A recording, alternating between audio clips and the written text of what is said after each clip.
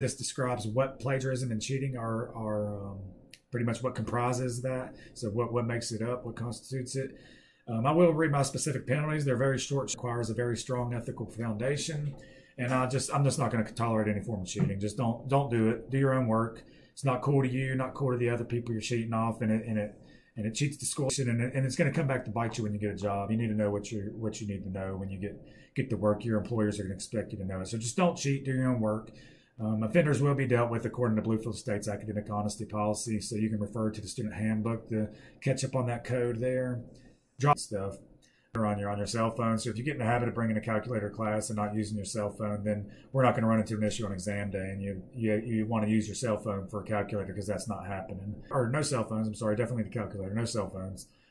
Students need to just raise their hand if they need to ask questions and not just open discussions. I look forward to getting everyone comfortable in class and talking, but we need to do it respectively to the other people and to the instructor. If you're a first responder, if you have to take a call, I'm not saying you can't keep your phone on vibrate. You can even sit it on your desk. I don't care. Just, you don't have to ask me. Just get up, leave the room, quietly. Don't interrupt, and take care of what you need to take care of and come back. Same thing, bathroom, all that stuff. We're all grown-ups here. Just be respectful to others and just pay attention to the lecture. That's all I ask. Contact hours, they're listed in the above on the syllabus here. But pretty much you can reach out to me anytime, email, or leave me a message on my office phone number. That information is listed above on the instructor information on the first page. Email is going to be preferred and the quickest mode of communication. Please allow 24 hours Monday through Friday for a response. On the weekends, I do reserve the right to wait till Monday to get back with you. However, I'm going to try to be responsive to your needs and respond as soon as I can. I just wanted to point that out as I do when you reach out to me. Course policies, this class is a hybrid and will not meet every week. So the instructor will determine what days the class will meet. Students are required to attend class the days that we meet in the classroom. Attendance will be taken at the beginning of each class. 2 unexcused absences will be dropped from the course.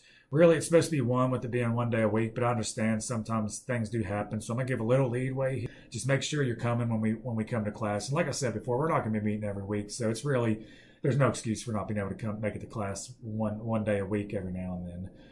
I do not accept any late assignments. There's been issues in the past. I just want to make this very clear. That's why all this stuff's in red.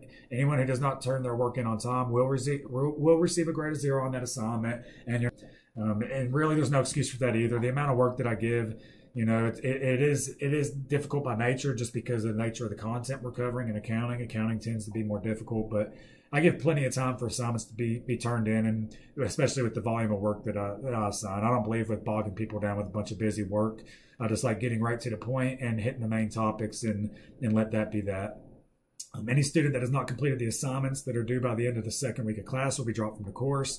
I'm just not getting off to a bad start. If you don't want to do your work, then you really don't need to be in the class. So just stay on top of it from the beginning. The late exam will not be allowed unless there are extenuating circumstances with documentation. If you cannot make it in class for the exam, contact me before so that arrangements can be made. If you miss an exam for any reason, I reserve the right of a different format during finals week. I'm not going to go over exams in class, as this is already a condensed semester with the COVID issues. So if you have issues on exams and you want to talk to me, I will be more than glad to go over the entire exam. We're going to do it in class.